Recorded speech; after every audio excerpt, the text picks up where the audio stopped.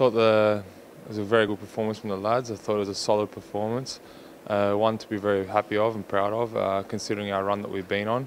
But it was good to see that after going from 1-0 up to 1-1, that the boys grinded it through and we ended up getting a result. It's a great feeling always representing this club. It's a massive club, and it was one that I always remember, defending our Champions League title against the Antlers, and it was a great experience, one that I'll never forget. I think our performances in the A-League have been very good, and they just haven't been scoring the final product. So it's good that we got 3 goals in the Champions League and we're off to a great start. A credit to the boys as well for finishing them in a pressure situation. So 3 goals is always a good outcome.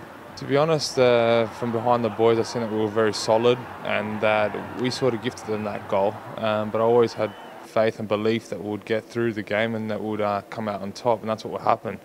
You know, the boys dug in and we all stayed together, and that's the reason why we got the result.